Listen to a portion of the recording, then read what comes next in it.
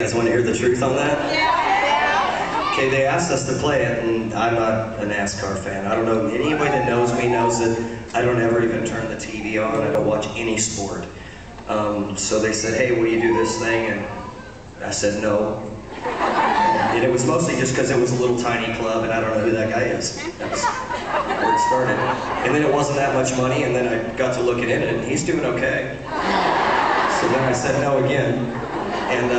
And then he wrote us a letter, and just said, hey, I'm a big fan, and I listen to your music in my car, and you know, I would just love for you to come out and open this club for me. It's just going to be drivers, and we just want you to play for like 45 minutes and then party with us all night.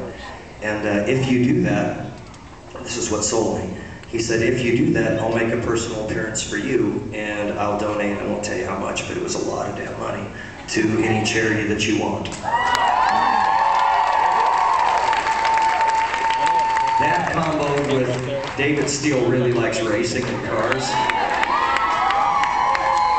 And I'm not exaggerating, those are all the factors that went into it, to where we finally said, okay, we'll do it. And ended up, he was a great guy.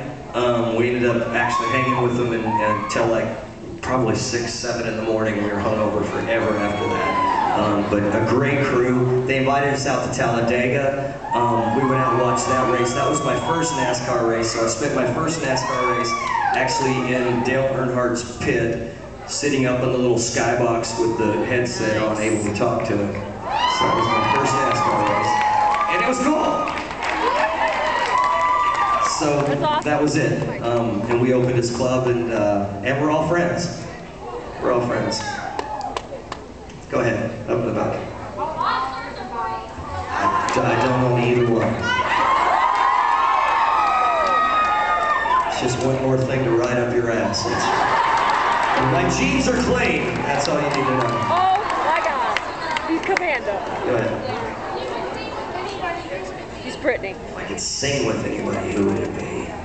You know, I think I've got to sing with everybody that I was like my targets. But it's always fun to play with other people. I don't really have any major one in my head. What about a duet over here? A duet? Yeah, ever? I'm not opposed to it.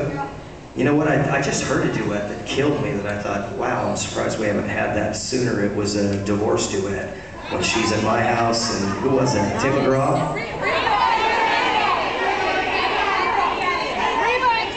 Reba and Kenny? It was a good idea. That whole deal, that was a good song. And that was my take on duets. It's got to make sense. See, like that made sense to me. If somebody like, or if I wrote something that I could see singing with somebody that it made sense to have an opposite side or a relationship song, that'd be very cool. I was a big Conway Loretta fan.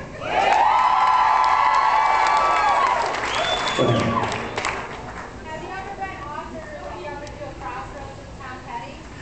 You know what? I have offered to do a Crossroads with Tom Petty. What do you think of that? They've asked me several times who I do things with, and they've tried to set up several that I've said no to, but that's one that I pitched to them. Go ahead. Have I ever been? To Graceland? Absolutely. I've been, yeah. I've been there both drunk and sober in the middle of the night and during the day. What? She has a question for David. Go ahead. Have you got a call from your brother? Have you got a call from your brother? You got a call from your brother? Did you get a call? About Your car broke down. And my brother's friend fixed your car. Wow. The car guy. That is so crazy. Is it still running? We had to get a rental car to come here. Awesome. Well, I can't speak for my brother's friend. He may not be a very good friend. Glad you made it though. Good stuff. All right. One more and then I'll try to break it up with a song. Chicken and Cowboy Hat, way back there. There is no story behind Smoke Rings because I didn't write it. Rivers Rutherford wrote it. It was brought to me. It was brought to me the day after he wrote it on a cassette. And usually if you find those songs, you know, to me that was a smash. So it never got to be demoed. It came right to me, and I said, let's just stick that one in my pocket. We'll play. You want to hear Smoke Rings?